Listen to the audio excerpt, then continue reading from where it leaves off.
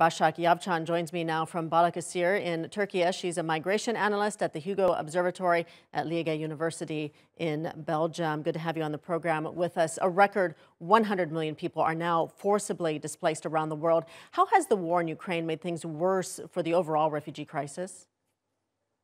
Well, in fact, it created higher numbers around the world, and already there was an issue. There was a major challenge of burden sharing around the world as to who is going to be hosting these refugees, and it added to the numbers, obviously. The good silver lining of the issue is that it did create a positive example in European Union countries where, because the EU was part of the challenge, part of this conflict, and it was taking place just at its border, and also the public perception of the cultural similarity of the Ukrainian refugees, European countries showed major solidarity, and actually they also showed that migration management, refugee reception is possible. It's not something to be that afraid of. And both civil society organizations and public institutions have been responding very quickly and in a very coordinated way, relatively, around Europe. And hopefully, this will create an example for other groups who have been waiting asylum and seeking asylum around the world, and especially at the borders of Europe or within European Union countries. What's the reality for many of these refugees? And does it depend on where they end up? For example, Turkey hosting more refugees than anywhere else in the world. But then the UK, for example, is looking to send some asylum seekers to Rwanda.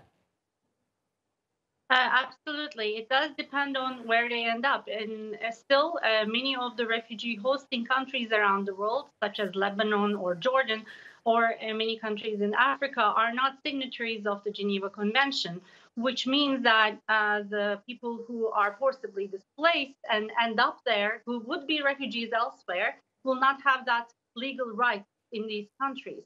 But the same refugee who ends up, say, in Germany, would acquire this refugee status and end up with more social rights and a better integration into the society.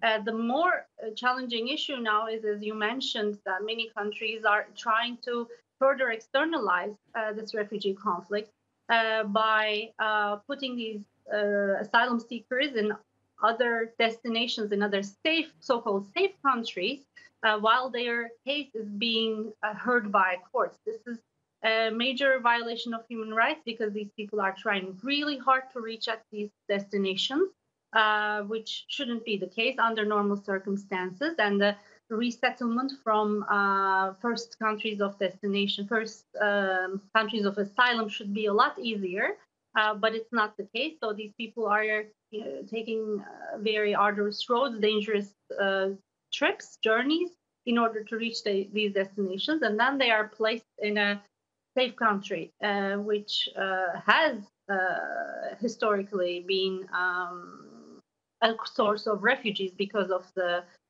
genocide that took place there. Mm-hmm.